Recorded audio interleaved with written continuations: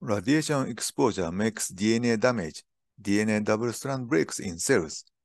Most of them are repaired quickly, but a few of them remain in cell nucleus without being repaired. And we have found that they have a paired structure at the tone of chromosome ends, which eventually cause cellular senescence and abnormalities in nuclear envelope structure. This time, as a result of screening of genes that showed characteristic expression in such cells, ATM and CHD7 emerged from several candidates. CHD7 is a transcription factor that controls the morphogenesis of neural crest cells to develop neurosensory organs such as eyes, ears, brain, and heart.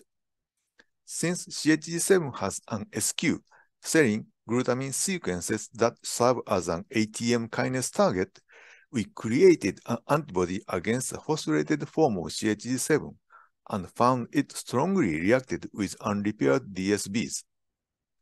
When mouse fetus were radiation exposed, there was a strong CHD7 antibody reaction in the neurosensory organs during morphogenesis.